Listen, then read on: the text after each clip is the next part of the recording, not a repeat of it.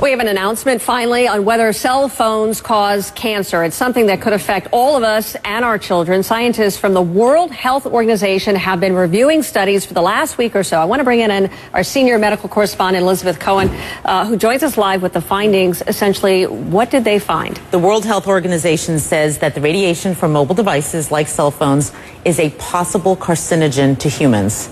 This is a very big deal because you and I have done segments about this before. Sure. It has gone back and forth. And this is really the first time that a large group, and it doesn't get any more sort of prestigious in many ways than the WHO, to say that it's a possible carcinogen. It puts it in the company of several other kinds of things. And so I want to tell you what it is, and I think that might give people an idea of what we're talking about. It puts it in the company of things like lead is also a possible carcinogen, according to the WHO, as well as engine exhaust and chloroform.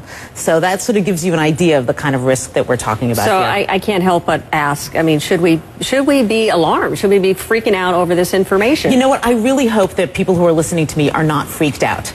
For two reasons. One, they won't do the right thing, and we'll talk about what the right thing is in a minute. And two, they'll panic, and that's kind of silly because all these years we've been on cell phones and holding them to our heads, which is what we're talking about as being bad. That's done. You can't do anything about that. And if you're on the phone right now, you don't need to drop it. You know, it's not that kind of a carcinogen.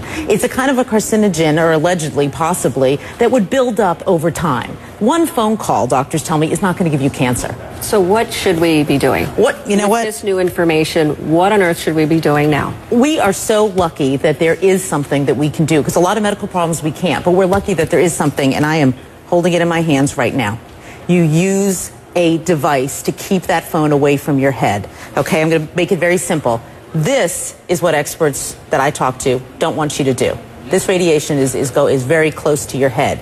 The minute that you put one of these in, you can hold the phone at a distance. At this distance, that radiation is dissipating.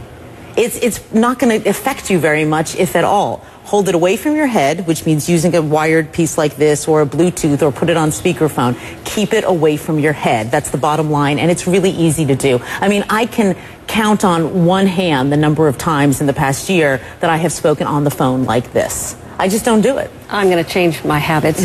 Do you have any idea, or did who say anything about whether or not it can be on your body, on your person, in a pocket, in a holster, anything like that? Did they weigh in at all? WHO really focused on gliomas, which are brain tumors, because that's what a lot of the studies have been on. But Suzanne, I've certainly spoken to experts who say that they themselves do not carry it on their bodies, that they figure why take that risk if there